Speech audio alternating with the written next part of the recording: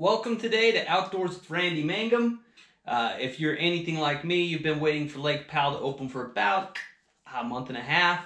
It's just killing us. Well, it's just like the opener of the deer hunt right now. Opening morning is Friday morning, so you're probably preparing. Just thought I'd give you a couple of items that we found to be like smoking baits for this time of year. We have spawning bass, and people have not been pressuring them, so it's going to be great. However, if there are still high numbers of shad, we're probably going to run into some issues as far as the 100 fish count days, but who cares? This is going to be great. So a couple of things that I like to use that could help you out as well. Now, I'll be fishing with fluorocarbon. I love this P-line fluorocarbon. 8-pound, 6-pound if you're just doing, some of your lighter baits, your finesse worms, your wackies, things like that. But yeah, and then I also have two setups that I'll primarily be fishing with.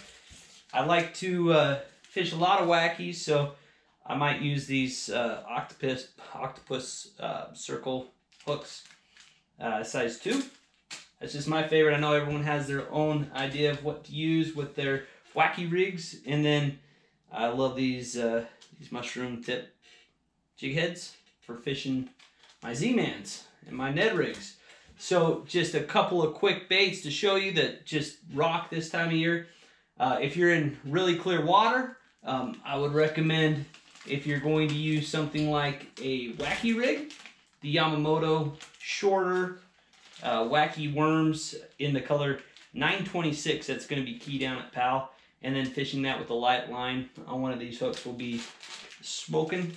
Now, if you're in darker water, use something like goby or baby bass. That tends to do really well in the darker waters.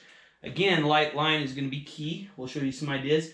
Now, if you want to just fish quick and get your line out there, not have to wait for it to drop, one thing that we found really effective this time of year as well are these Ned rigs. Now, something like the Blue Claw is really good. It has a little red in it, but then it also has a little gray, so it gives the imitation of the shad plus the red to just get these fish on fire. So that's a really good color. And then another is just the green pumpkin goby.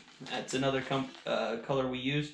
Now, it is important, if you are fishing the Ned rigs, that you use one of these Z-Mans or a floating style of worm so that you get a good presentation with your mushroom head jig head. So again, these are Ned rig jig heads, and the Z-Man floating shorter worms work well at Powell, in my opinion. You get better hookups, and yeah, not too shabby. So I know there's a lot of people that have a lot of ideas. Those are just two quick baits that work really well for us, and yeah, just excited to get out there. So comment.